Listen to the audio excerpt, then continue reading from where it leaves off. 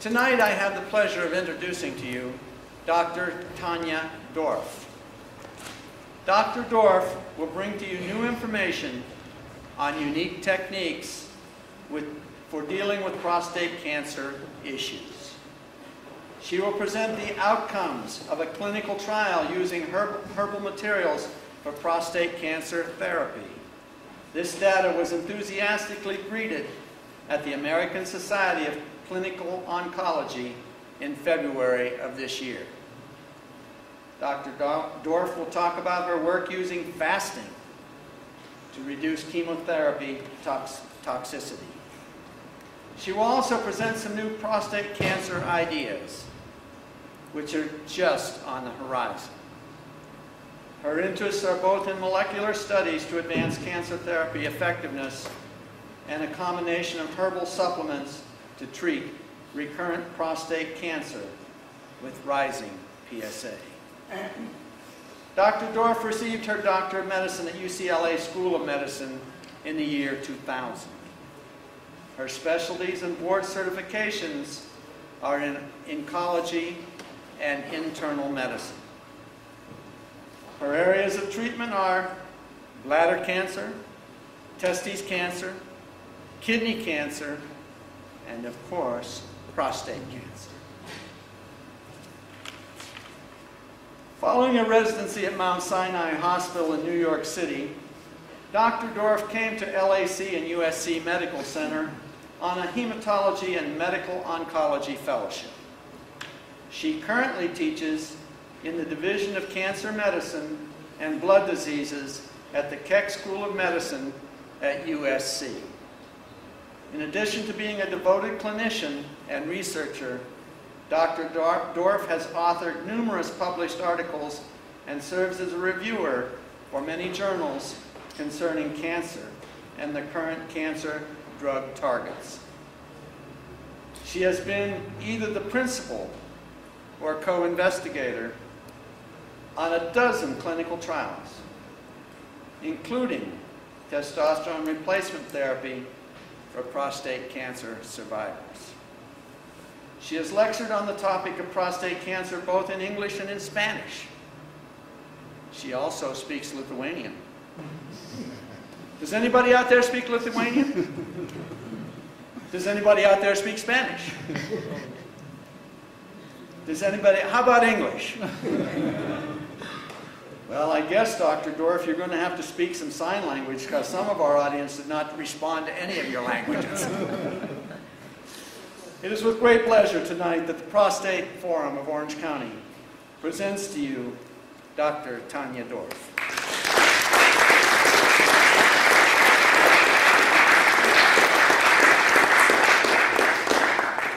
Thank you for that very nice introduction. I will try to project, but if you're having trouble hearing, maybe also you could move closer.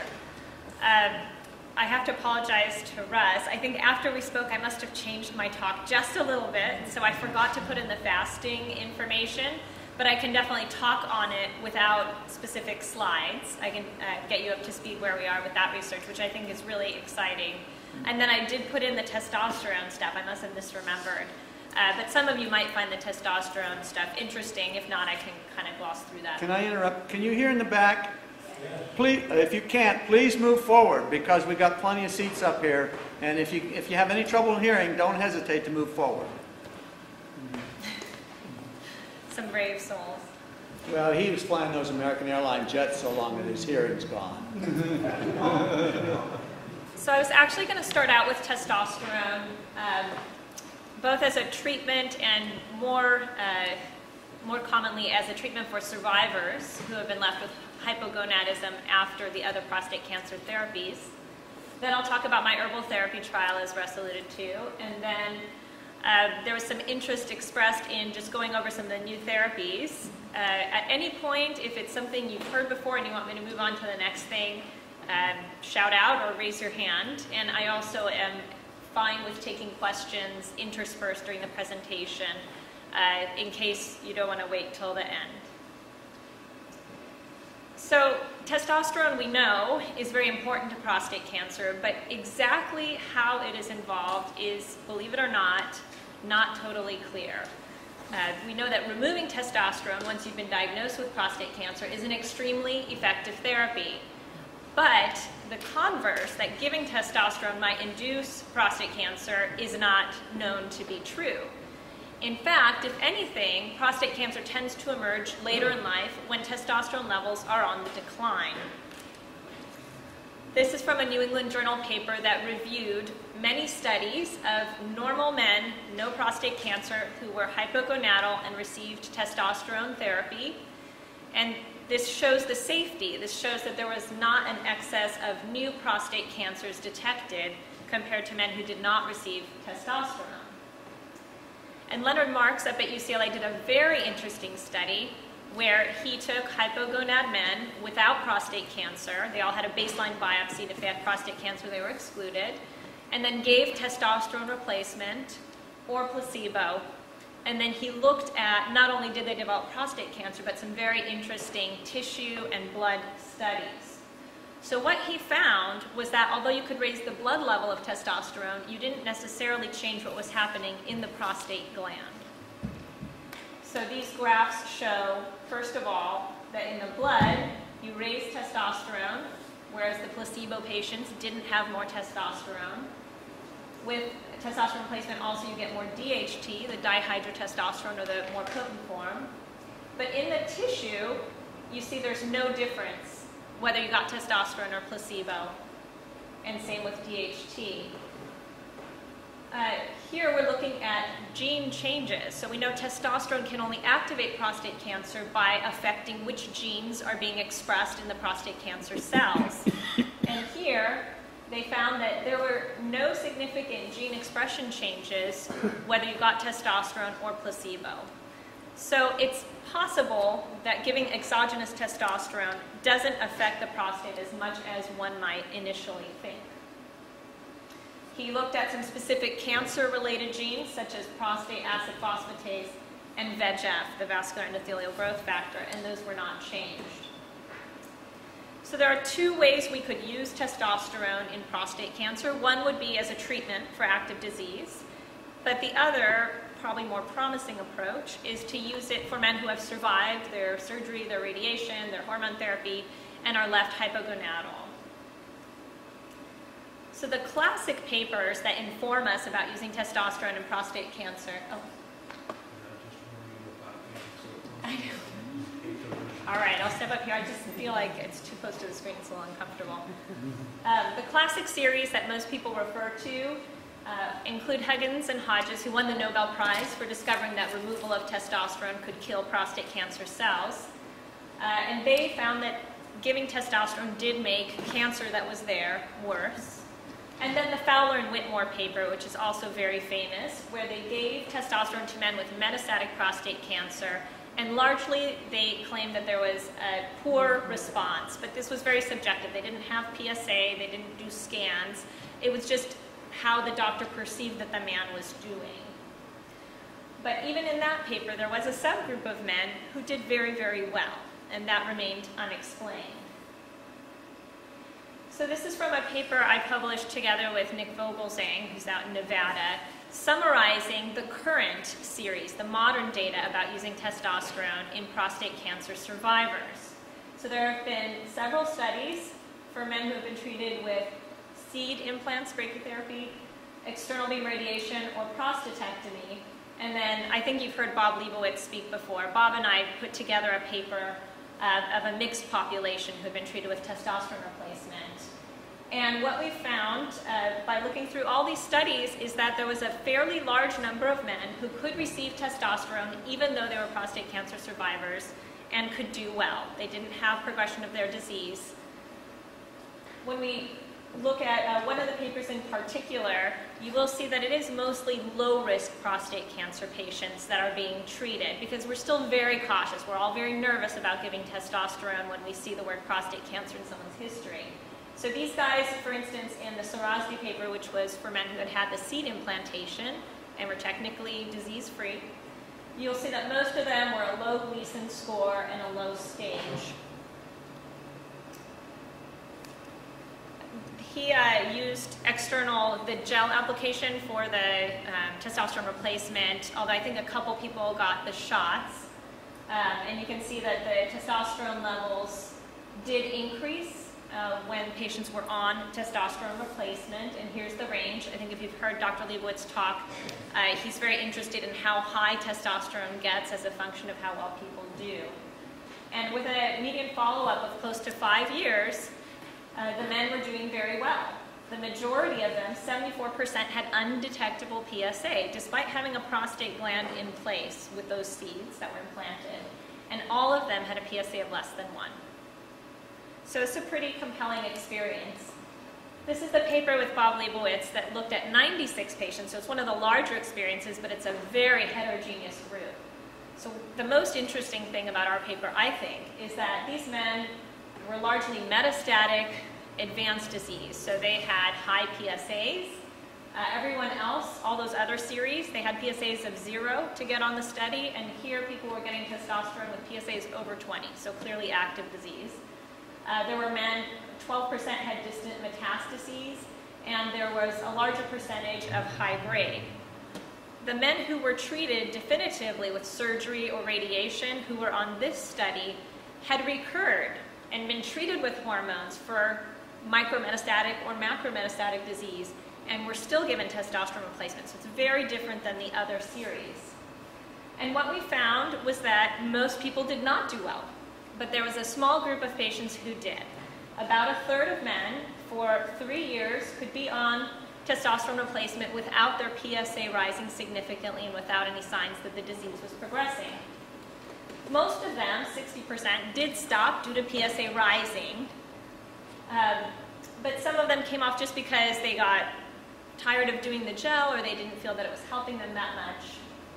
And then we looked at, out of those 96 patients, who were that 1/3 who did very, very well. And they tended to be the ones with lower PSA at the time of starting testosterone replacement. And having had a prostatectomy, because when your prostate gland is in place and you add testosterone, you more commonly get a rise in PSA. And then keeping the DHT low during treatment. So I'm a big proponent of men who get testosterone should probably get a 5-alpha reductase inhibitor with it. And then, as per Dr. Leibowitz's theory, the higher the testosterone, the better they did. So we also took a look at, did men benefit? And the answer is overwhelmingly yes. We didn't have full data for all the men, but the ones we did overwhelmingly said that they felt markedly better with testosterone. They felt like their life had been given back to them in some cases.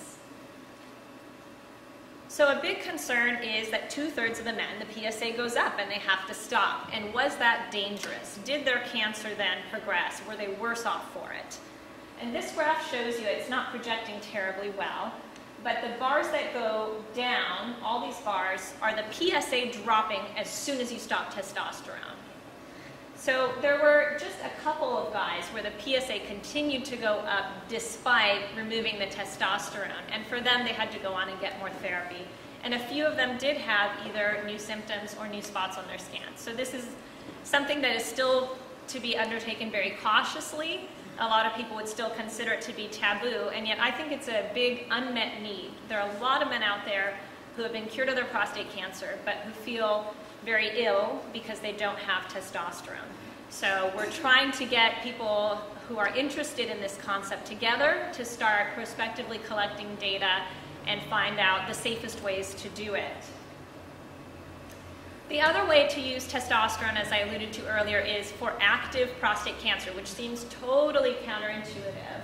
But when you look back at these old papers, 1947, they're talking about giving testosterone to men with prostate cancer. There were 3 patients in this study by Dr. Brendler who were hopeless, terminal. And for at least one of them, he had a sort of Lazarus response. He felt much, much better. And in fact, when he stopped testosterone, he felt worse again, and then they gave him testosterone again, and he felt better again. So it seemed to be really related to the testosterone treatment. And there was this other study from 1967 where they gave testosterone to 10 men who were hormone refractory or castration resistant. Back then they called it androgen independent, that's the AIPC. And 1 out of 10 of them, again, had this Lazarus response where he had been cachectic, was on his deathbed, and the testosterone really helped him gain weight and feel better, and he lived another year. So despite the heretical nature of saying testosterone might have a role here, there is some evidence. And so Walt Stadler from University of Chicago tried to run a study. He tried to take the safest group of men, which is just PSA only, nothing on a scan, who had become castration resistant. So your PSA is rising, you do scans, nothing there, you get Lupron, and at some point after going down, PSA starts to go up, but your scans still are negative. He figured that's a pretty safe population. If testosterone is going to make the disease progress, at least they don't already have overt metastases. So we participated in the study, and unfortunately, the study had to be closed due to poor enrollment. So I think there's still a huge bias out there. People think they know the answer, and so they're not willing to take the risk. But I think we need your help. One of the things advocacy groups can really do is help promote clinical trials, because we don't get new drugs or new ideas without doing a clinical trial. We have to show that it works, and we can't do that without the help of our patients. So this could have been a very interesting, very exciting new approach, and after the failure of this trial, it's unlikely that there will be another, although not impossible. I never give up hope. All right, so now I'm going to talk about my herbal cocktail trial, but before I do that, do people have questions about the testosterone projects? No, you've probably heard about it before. Do you find that there's any beginning of adherence in the urologic community to the concept of restoring? Or are they worried about litigation? Among urologists, I think it's like a dirty little secret. I think they do it and they just don't talk about it. Because I think most urologists have probably had a patient or two where they did it and got away with it. And if we could just collect that experience prospectively, then it wouldn't have to be done in secret. But there are plenty of people who would never do it. There are plenty of people out there who are doing it. How exactly does it work? Larry, would you stand up so the people in the back can hear you?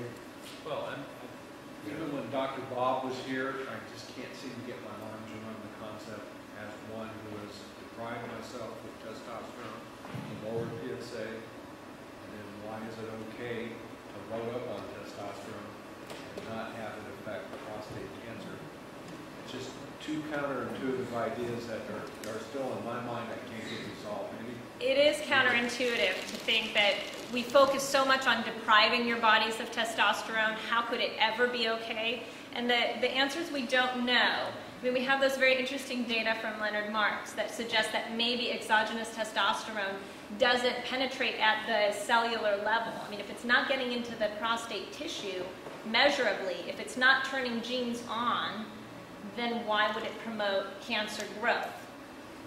The other way to wrap your head around it is to say, if I have no cancer in my body, I had surgery, I had radiation, I did whatever, I had hormone therapy for 2 years, my PSA is 0, then giving you testosterone should not induce a new cancer. So the only reason it would promote your cancer to grow is if there is cancer there. And I think most of us who would use testosterone try to use it only in patients who we think are free of disease. Other than this Walt Stadler trial, which was very, very avant-garde, pushing the envelope. Most people would not feel comfortable with it, which is why the trial couldn't be done. No, let's do that just for a moment. Dr. Bob has been here several times, and he is an advocate of very high level testosterone, and he uses it even in patients who are failing chemo, who clearly have metastatic prostate cancer. I don't understand how that squares with your last. So the question is, Dr. Bob is using testosterone in some men whose prostate cancer is metastatic and who are failing chemo.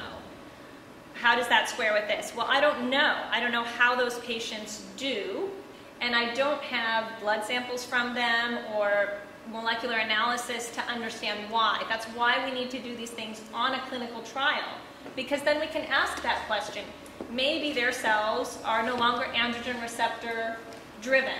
although we know that the vast majority, even of castrate-resistant prostate cancer, is still being driven by androgen receptor, maybe the guys who do really well on this crazy testosterone program, there's something different about their cancer. But until we study them, we won't know. We'll never learn it. Okay.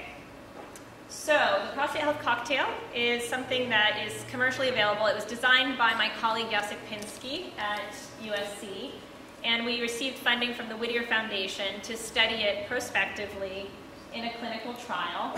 And we chose to study it in men with biochemical recurrence.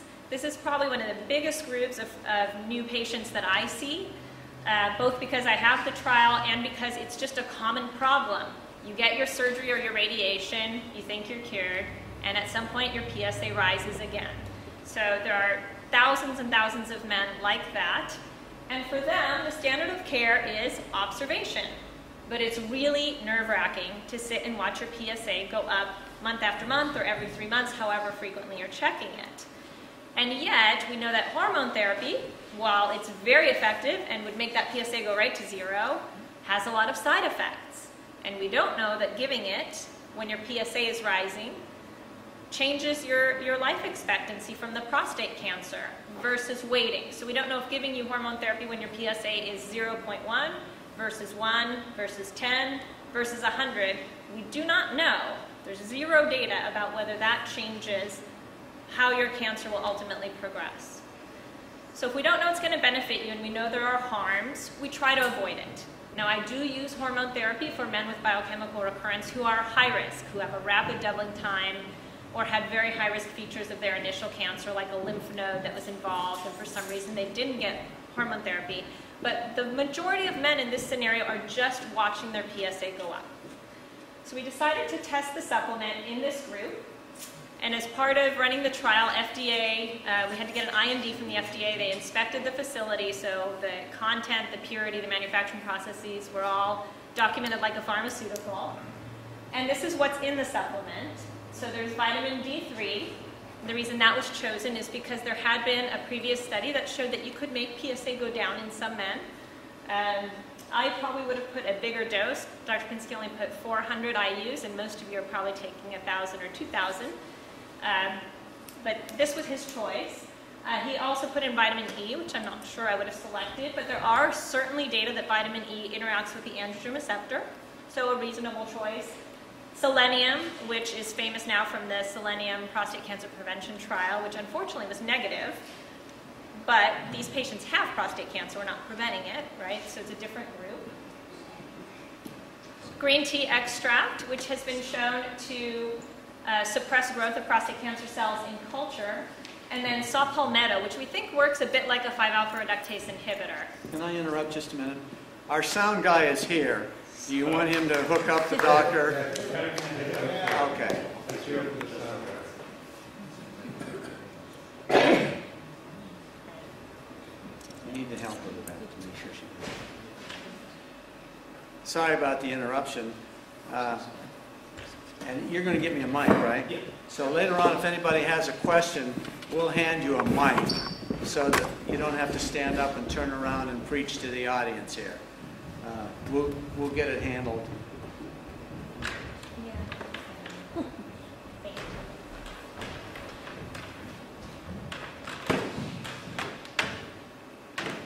Where's the coffee and donuts? Sorry about the interruption, folks. Test your mic. Testing. Not yet.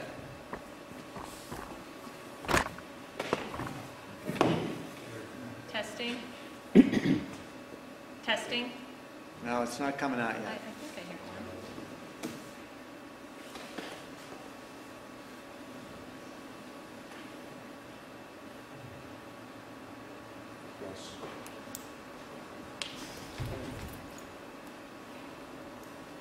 You want to see the screen and Dr. Dorff rather than me? What's up with that?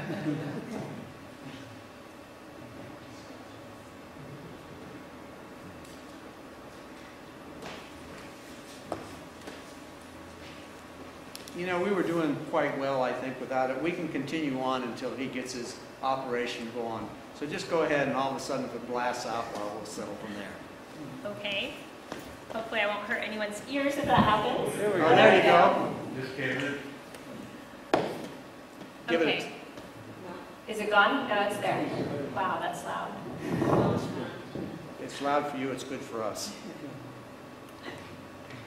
Okay, so I was talking about saw palmetto. It works a little bit like a 5-alpha reductase inhibitor, which reduces conversion of testosterone to DHT.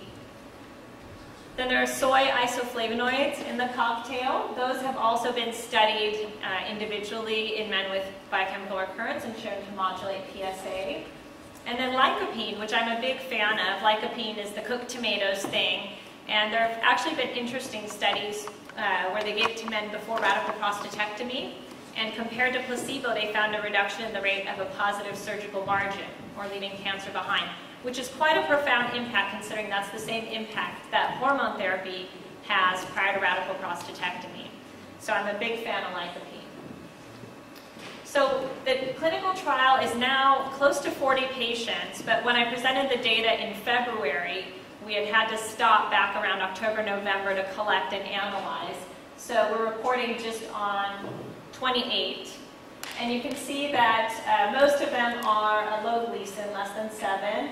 And most of them had actually had both radiation and surgery. So they're somewhat heavily pretreated, so to speak. There's a wide range, so it's not only for older gentlemen. But the baseline PSA was pretty low. At first we required a PSA of 2 to get on, but the men whose PSA was 0.8 and 1 and 1.2 didn't want to wait till they got to 2. So we lowered the entry criteria to 1.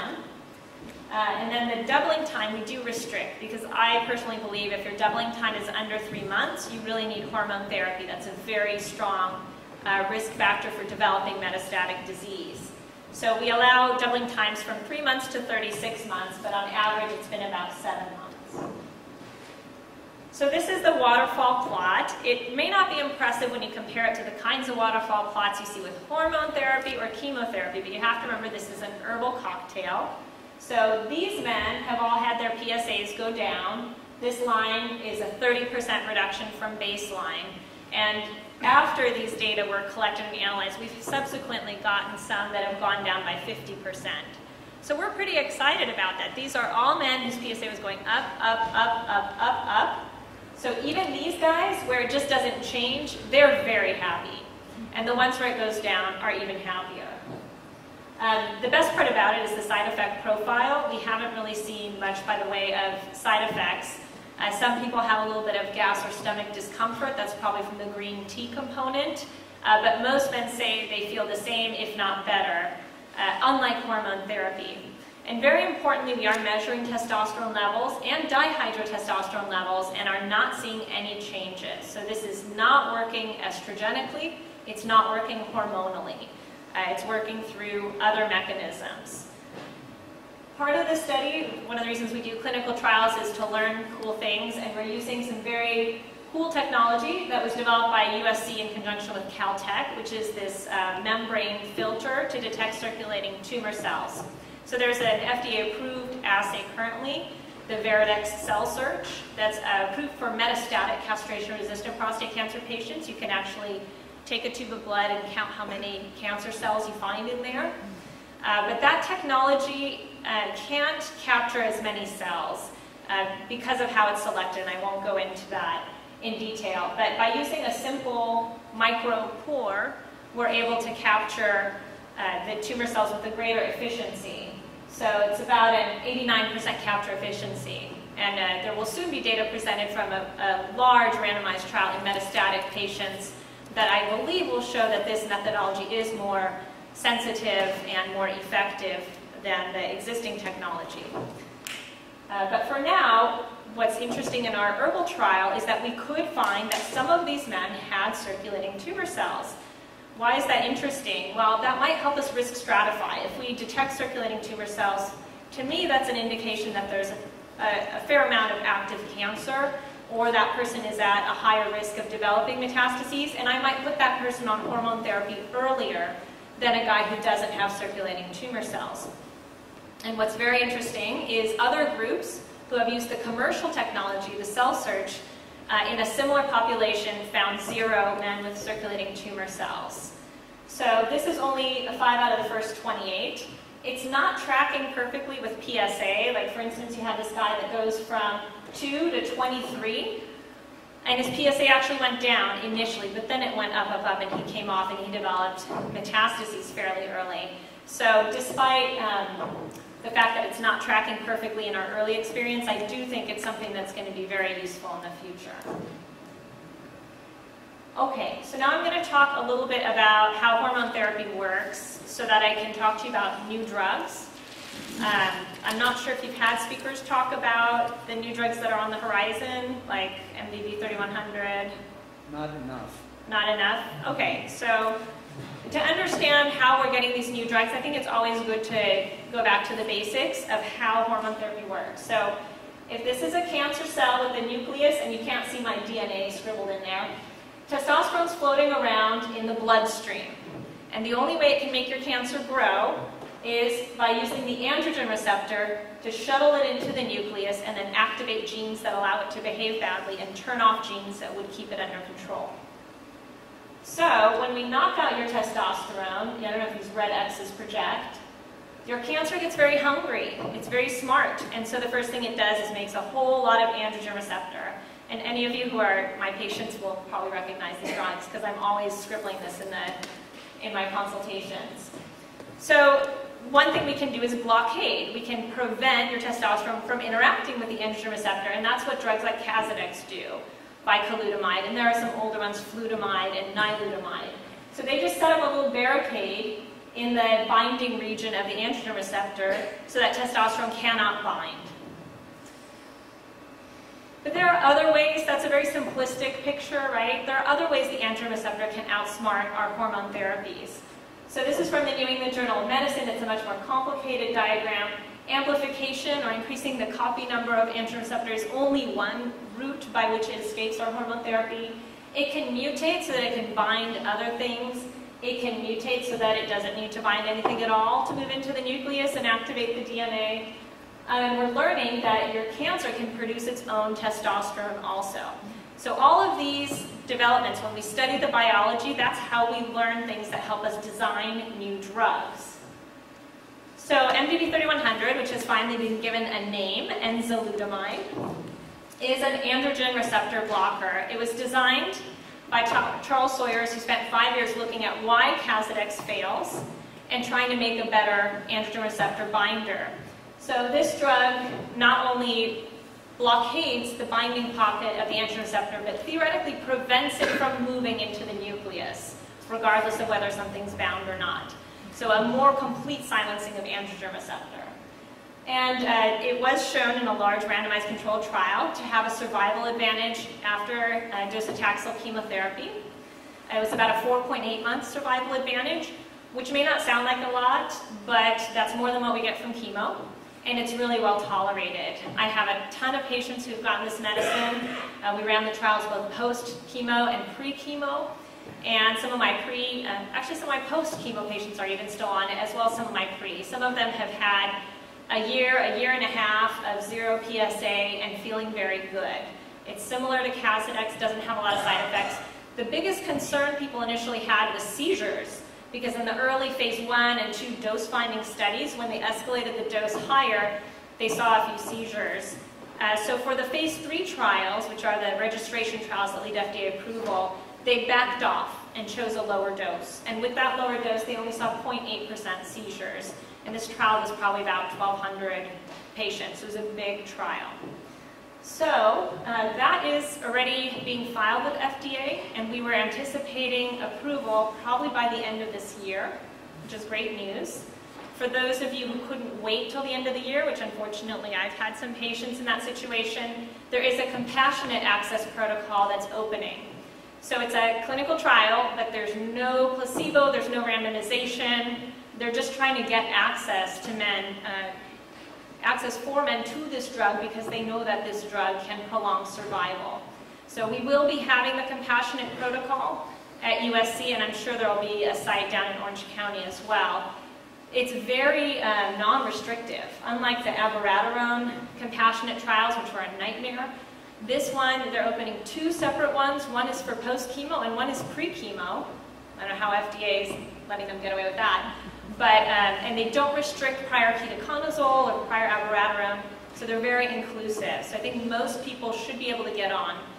In the registrational trials, they didn't let you on if you were taking insulin because of lowering the seizure threshold. They really did not want seizures on the trial, and any other sort of seizure risk history.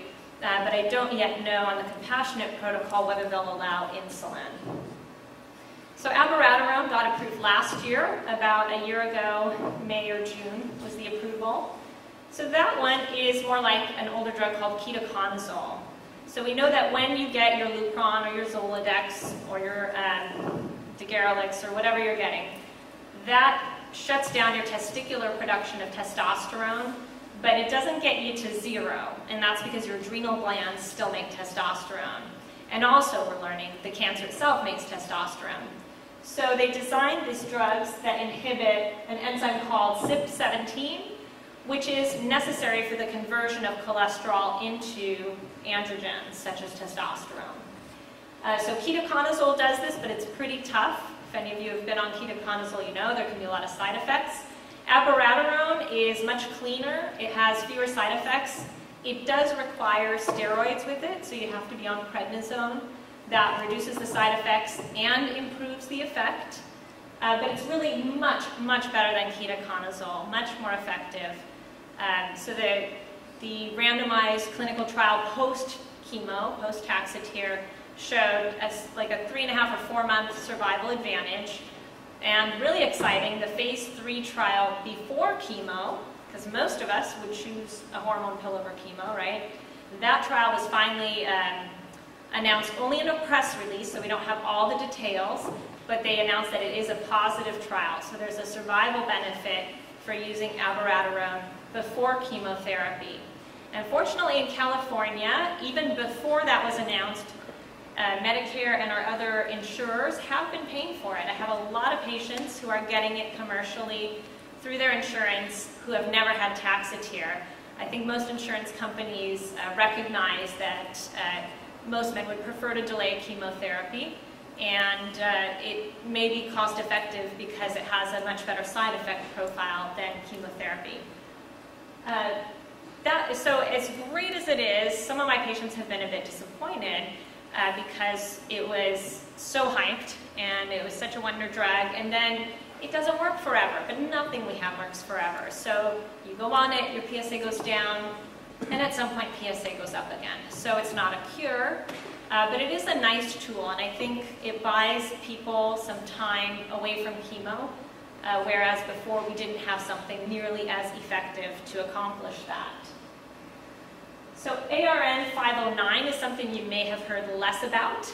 It's going to be like MDV 3100, but they're claiming it's going to be even better because of where MDV binds, where Casodex binds, where all the older androgen receptor blockers bind. The androgen receptor can mutate and not have that binding area. So then those drugs will be ineffective. So those are called splice variants of the androgen receptor. So this drug is supposed to silence it even when it has that mutation. So that's in about phase 2 trials right now. And then TAC 700 is a sort of me too for abiraterone. It's a CYP17 inhibitor. It's now in phase 3. So it's shown similar efficacy to abiraterone. The nice thing about it is you might be able to get away without the prednisone.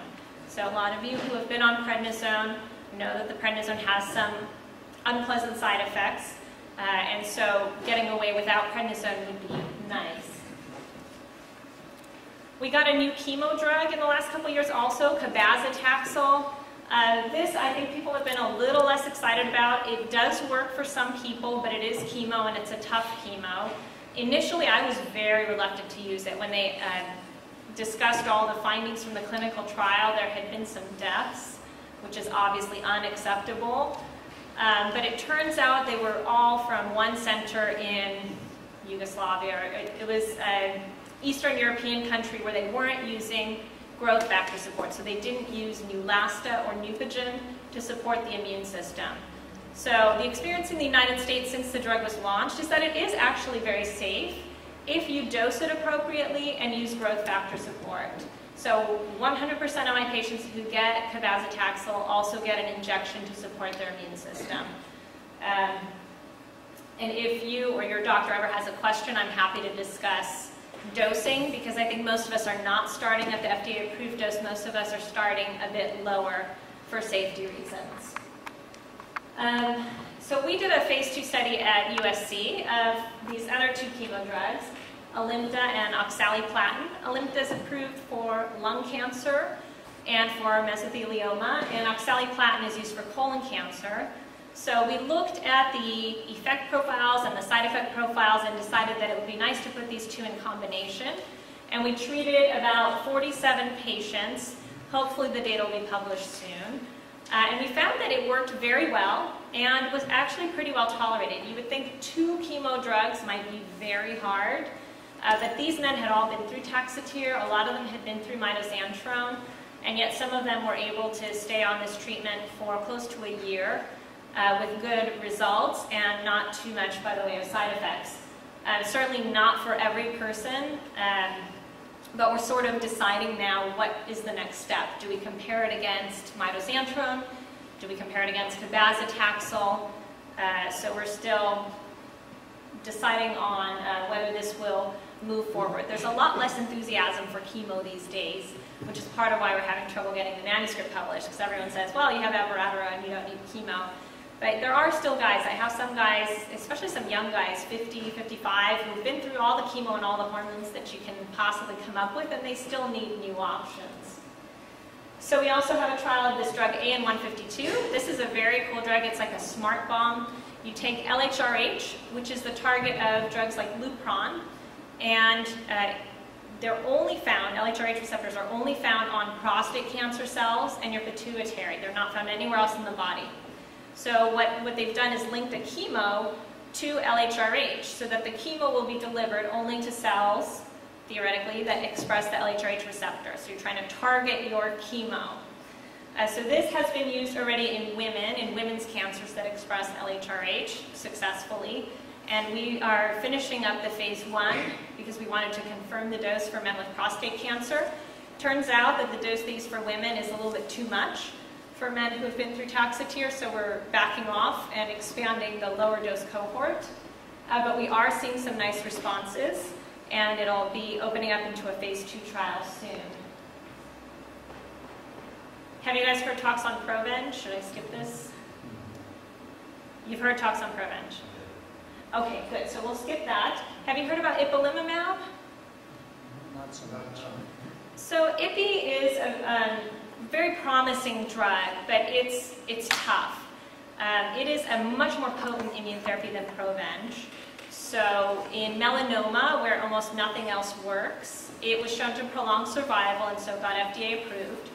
But in running the melanoma trials, which was happening at USC while I was a fellow there, patients got sick because what this drug does is it turns off the brakes on your immune system. So imagine driving in your car without brakes, right? You can't really control where you go. And that's what happens with the immune system. So it might attack the cancer, but it might also attack your liver or your colon or your pituitary gland. So patients could get very sick. But once they learned about the side effect profile, the autoimmune side effects, they were able to develop some ways of managing it that make it safer to use, and it can make your tumor disappear. They put patients in total remission for many, many years, which was really exciting. Because most things like abiraterone, right, PSA goes down, then starts coming up again. You kind of want to get off that roller coaster. You want something that just makes the cancer go away and stay away. So that's where immune therapy, I think, holds great promise. It doesn't work for a large percentage, so it might not work for most people, but the people where it works can have a really prolonged remission. I don't remember if I put, these are data from the ipilimumab trial that I participated in when I was in Santa Monica in private practice, where we gave a dose of radiation. So we were trying to get some control of our immune system with no brakes by zapping a spot that had metastatic prostate cancer so that your dying cancer would release some proteins, and then waking up your immune system and hoping that that would help it attack the prostate cancer more than other parts of your body. So it's a very interesting concept. And this is, again, a waterfall plot showing you start out here. These are the people whose PSA is going down, and these are people whose PSA is going up. So obviously it doesn't work for everyone, but there are some people who got down to 0. And I don't think I put the slide in. We saw tumors shrink down to nothing. We saw people stay in remission for at least 52 weeks, and I haven't been privy to the longer-term follow-up on that study. So that's the promise of immune therapy. All right. Have you heard of XL184? Yes. You have? Yes, we've heard of it, but we want you to explain it in a little more detail. Okay. I just don't want to bore you. XL184 is still a bit of an unknown quantity. So last year, there was just some poster. It wasn't even an oral presentation. And you'd walk by and you'd see these bone scans going from lots of cancer to no cancer. And we just do not see that. Taxotere doesn't do that. Hormone therapy doesn't do that. We thought, well, what is this? So then there was a concern. This happened in the majority of patients on the early phase trial. There was a concern whether it just interferes with how a bone scan is supposed to be read, that this is artifact. So last year, we finally got a talk. Maha Hussein presented a little more data from the trial, and it looks like your PSA doesn't change, so that was part of why people were suspicious about these bone scan changes. But pain, cancer-related bone pain, did go away in these men whose bone scans went from hot to cold, which suggests it's more than artifact. So we're pretty excited about it. It's not currently available widely. There's a phase 3 trial, but I've been sending my patients who need this drug out to Nevada to get it. I do think they have it in San Francisco, open and running now. And we've been trying really hard to get it at USC because we think it's an exciting drug. It is non-hormone, it is non-chemo. It is just a new targeted therapy that works on androgenic pathways and this protein called c-MET. So the one concern I have is the guys I've sent away to go on this trial, they do get pretty sick. So the VEGF inhibition is sort of similar to Sutent, which is a drug we use for kidney cancer. And if you ever talk to a patient with kidney cancer who's been on Sutent, they'll tell you it really knocks you down. And that's what I've seen in my patients who go on the XL184. So like I said, it's still a bit of an unknown quantity. We're really excited about it, but we still have to learn a bit more about it. And then hopefully you've heard about denosumab. That's the new shot that we can use to support your bone strength and to reduce your risk of fractures rather than using the IV Zometa. And then dasatinib is this sleeper drug. It's approved for a form of leukemia, and it seems to interact particularly with bone cells and signaling, which would make sense for prostate cancer since there's such heavy involvement of the bone. And they've done some phase 2 trials, and there's been some signal of efficacy, but it hasn't quite made a splash. So we are going to be testing it in combination with abiraterone, because there's some laboratory data that suggests that when you're suppressing androgen receptor, that the target of dasatinib, this SRC, this family of kinases, is sort of an escape route. So we propose that hitting them both at the same time might increase the duration of response to abiraterone compared to giving it alone. So that trial should be opening very soon. So do people want to hear about fasting, or do you want to go to questions? Raise your hand if you're interested in fasting. We want to do both. All right. Well, thank you. I'm so excited that you're interested in fasting. It's my little pet project. It derives from some laboratory work done by Walter Longo at the School of Gerontology. So it turns out if you don't eat much during your life, you're going to live longer. So calorie restriction is associated with lack of aging, lack of developing cancer. It's really good for you not to eat, which sucks because most of us really like to eat. But he took that concept and said, what is it doing? It must protect our bodies. And who needs more protection than someone who's getting chemotherapy? Because chemotherapy really destroys your body. It's toxic. So he took mice with cancers and either had them eat normally and gave them high-dose chemotherapy, or he had them fast, 0 calories, but as much water as they wanted, for 48 hours before the high-dose chemotherapy. And I wish I had put the slides in, because what happened to the mice is so dramatic. The ones who got the high-dose chemo and had been eating normally died. The toxicity was overwhelming, because he gave a very high dose. The mice who had fasted actually thrived. They had lost weight leading up to their chemo, but immediately after chemo, they didn't show any of the signs of feeling lousy and not wanting to eat. They just ran around and ate, gained back their weight, and they lived. So it was a very dramatic protection against the toxicity. So based on that, people started doing it around the country and calling us up and writing into us about their experience, and we put together a series of about 10 patients, and we published it. Patients, including prostate cancer patients, who would fast for 72 hours, someone even for 120 hours, and they wrote into us about the kinds of side effects they had from their chemo, and a lot of them were saying they were on chemo before and they had so many side effects, and then they started fasting and they did so much better. So very anecdotal, very non-scientific, but interesting. So we got funding to run a clinical trial where we are escalating fasting instead of a new pharmaceutical prior to chemotherapy to prove whether it's safe and feasible in cancer patients, because my laboratory colleague is like, oh, just make them not eat. But he works with mice. You can just take away the food. You can hide it.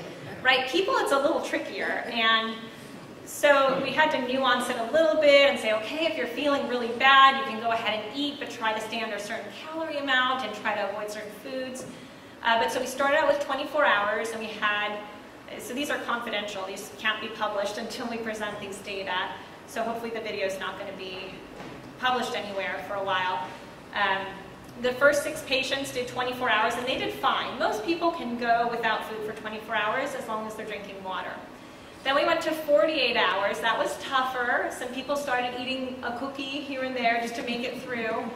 And then we went to 72, and that's been really challenging. I have to say, most people might be game to try 24 or 48 hours. Most people say, I can't do 72. But I have some wonderful, wonderful patients who have done it, and they've gotten it down to a science, what you can eat and stay under 200 calories in a day. So we're about to finish that up, and if it looks like that is safe and feasible, we will then do a randomized trial. That's the only way you can really answer the question, are they having fewer side effects? Because you don't know, the people you picked maybe wouldn't have had side effects anyway, or would have had excessive, right? So you have to randomize to account for all these other unknown factors. But we're going to randomly assign people to either eat their normal diet or fast. So maybe if I come back in a year or 2, I'll have an update on those data. But it's been very, very provocative. I was interviewed by a French documentary filmmaker about my fasting trial, and I've spoken to the BBC. They're going to come film next month. South Korean public broadcasting system is coming. I mean, people are just really interested, because imagine, instead of a very expensive $5,000 drug that you could take to avoid side effects, this is free. So this can be done anywhere in the world. It can be done in an underdeveloped nation where they don't have a lot of resources. And it's broadly applicable, because chemo just does oxidative damage. And if fasting protects against chemo X, it seems to protect against chemo Y. So it could be applicable to lots of different cancers and lots of different chemos. So our next step, because of this experience we've had where people said, I can't do 72 hours, Walter really has designed a special diet. So a lot of people have done fad diets where they drink only lemon and pickle and whatever in a bottle for 3 days. So people seem to be willing to do that. So he's going to put everything that you can consume in a box. So you'll have a soup packet and a drink, and he'll tell you exactly what to consume when. And there will be some calories, but still very, very low.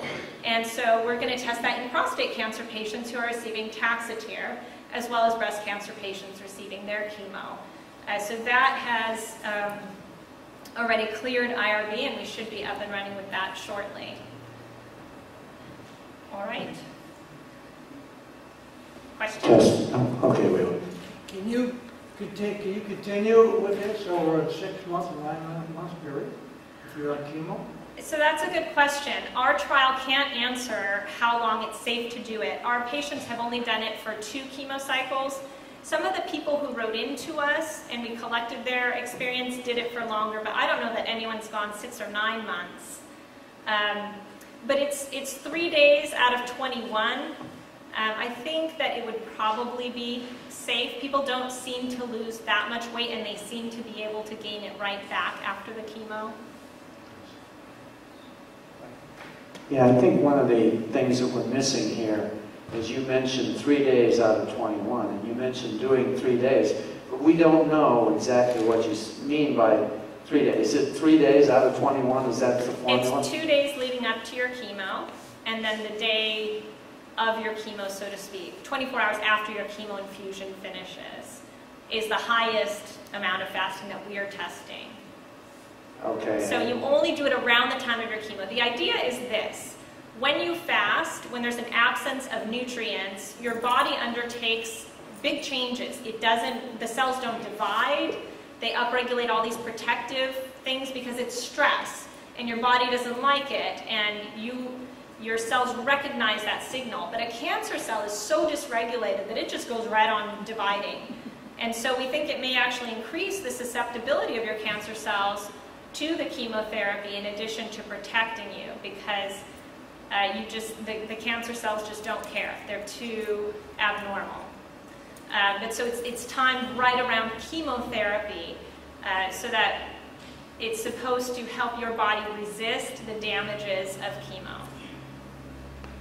Okay, now when you go off this 3-day fast, do you go on your regular diet, or do you recommend that they go on a reduced calorie diet after that? So that's a good question. To me, I feel like they've done enough, like let them eat now. But Walter is really adamant that you don't want to jump right into steak and potatoes. And one of my patients did find that during the trial. Like the first time she did it, she kind of jumped right back into this solid food too quickly. So he does recommend that you start with maybe liquids or something milder and then go back to normal. But we're still working all this out. If anybody's ever done any fasting, you'll know that if you come off of it, you have such a tremendous urge to eat that you will definitely overeat unless there's some control factors that your doctor puts you on some regimen. Because fasting and then go off fasting, I'm in heaven. Bring on the chow. Any other? Yeah. Larry. Back to XL 184 for a moment. So I was asking my doctor about this. He said that it operates on something similar to an anti-angiogenic and process. And how does that? What is the pain or the shock or that you are reporting? How does that? I mean, I've been on anti-angiogenics, as kind of a maintenance, and I haven't had a big reaction to them like you're describing. Have you had Sutent? No. Yeah, so there's anti-angiogenic and there's anti-angiogenic. For kidney cancer, that's where anti-angiogenic drugs were primarily developed, and Avastin, which is the IV antibody, my patients feel pretty normal. I don't know what it is about Sutent, but it's the oral tyrosine kinase inhibitor form of an anti-angiogenic, and this drug seems to be a little bit similar. We don't exactly know why people get so fatigued or why they get diarrhea from an anti-angiogenic. It can be some of the off-target effects, so none of these purely only attack VEGF the way maybe Avastin does, so maybe that's part of why there are more side effects, is they're hitting some other kinase, but it's not really well known. They can cause hypothyroidism, they can cause decreases in your heart muscle strength, that can certainly contribute to feeling ill, but there are people who just feel lousy even in the absence of those other side effects. Since we're on the subject of XL184, you mentioned that it doesn't reduce PSA. I think I'm correct in quoting you that way. But it does reduce the bone pain and it makes the scans look wonderful. Follow the test, does it affect survival? So that's what they're testing in phase 3. A phase 1 and a phase 2 can't tell us that. But of course, survival will be the ultimate endpoint. But it can lower PSA. It's not that it never does, but not in the majority. So these bone scans that were going cold were sometimes in people where the PSA was not going down. And that just made everyone a little bit suspicious.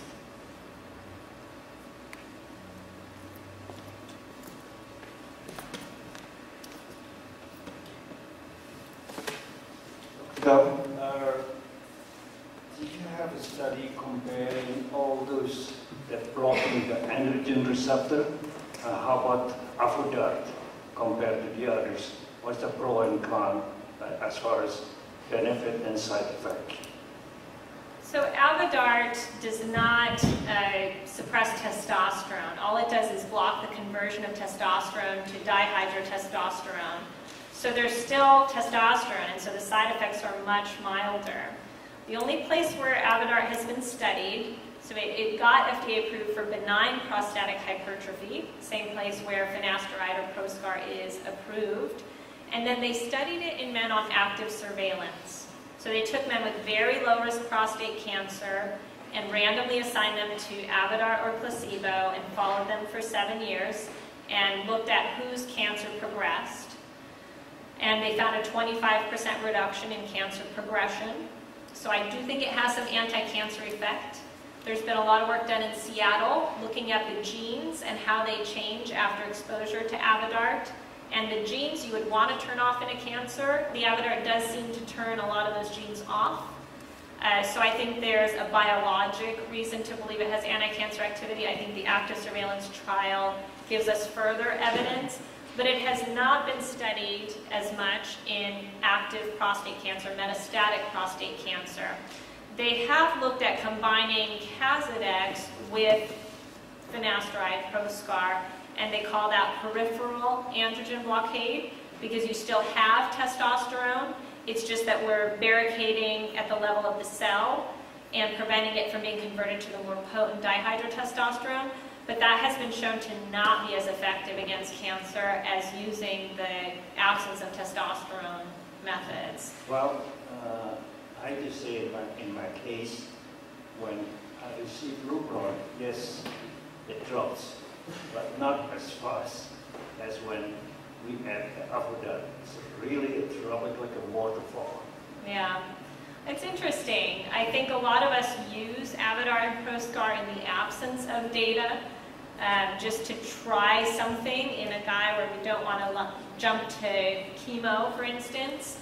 But now that we're getting newer tools like abiraterone and enzalutamide, I think we'll probably have stronger things to use. But for you, if it works, that's great, because I think you would probably be able to tell everyone the side effects are fairly mild. Although the reason that urologists aren't prescribing it to prevent prostate cancer, which we know it can, is reportedly because of sexual side effects. And that's including the dropping of the testosterone, dihydrotestosterone, all the way down. Yeah. Thank you. Anybody else have any questions? Yeah, we got one right back here. I didn't think that you'd leave us without saying something.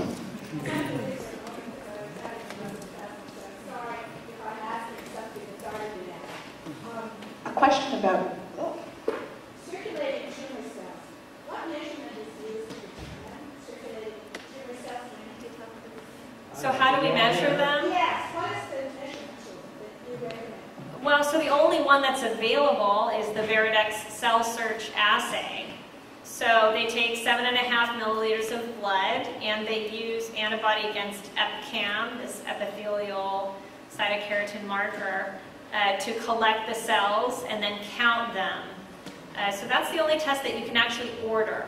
Could you repeat the Veridex? Veridex Cell Search. Is that something that Kaiser would have? Probably not. I don't know if Kaiser's doing it. I know Blue Cross has taken a stand against. Blue Cross will not pay for it. Medicare will. But it's only in metastatic castration resistant. And that number has actually profound prognostic capacity to tell you how you're doing, irregardless of PSA. So if your PSA is going up, but your circulating tumor cell count is going down, you're going to do better than if your PSA is going down, but the tumor cells are going up. Now, if they're both going in the right direction, obviously that group does the best. I wanted to visit one thing that's your baby. I think your herbal therapy, which you were talking about, it really sounds exciting. Now comes the question of sometimes when you do something that's wonderful, and then you want to maybe do something else. Could you use the microphone, please? Okay, I'm sorry. I can't got hear it you. loud enough. I'm not quite loud enough. So here we go. Okay, on your herbal therapy, okay, if one has taken the herbal therapy, would that negate them from the opportunity at a later point, if something goes south, to be a part of some additional tests, or possibly will it affect the hormone therapy if one needs to step into that afterwards? No, I think that's a good question. In the era where there are so many promising drugs on clinical trials, you always want to keep all your options open. But no, the herbal therapy doesn't seem to close any doors. And in fact, most of you may have taken one component or another of it anyway, and no one even usually takes note of your supplements. So you won't be excluded from anything. I think one concern ethically about running this study was to make sure we weren't having guys do herbal therapy instead of hormone therapy when they really needed hormone therapy. But we tried to design it such that the more aggressive cases, or someone who could benefit from radiation, they were always steered towards that. And in fact, we allow men who have gotten hormone therapy on the trial. So let's say their PSA was rising 4 years ago and their doctor decided to give them hormone therapy, and then their PSA went to 0, they stopped the hormone therapy, PSA is rising again with good testosterone, and the man says, I don't want to do hormone therapy again. We are allowing those people on because as long as there's been an informed decision, I think it is reasonable. And we're not the only ones doing this. UCLA ran the pomegranate study and City of Hope ran the mushroom study, so this is a popular thing to do because what we don't want to do is give hormone therapy unnecessarily and cause harm, but we are interested in finding other options. Is resveratrol considered an important aspect of... There's anecdotal data about resveratrol, but no good prospective studies that I'm aware of. So it may be good, but we just don't know. Anybody else? One kind of academic question I have. Back to circulating tumor cells. If you have 0, that's good, obviously. Right. If you have above 5, that's bad. But I haven't been able to read anything about what's between 0 and 5. Yeah, there are not data. And when we develop a new biomarker, we will analyze it on a continuous scale, but we will also look for a cut point. And there are pros and cons to either approach, but the data that we are being given shows the cut point is how you can effectively discriminate who's doing well versus who's not. This is a general question, Doctor. Presentation be put on your website? No, but I think you guys now have it. We generally put these on our website, but due to Dr. Dorff's request that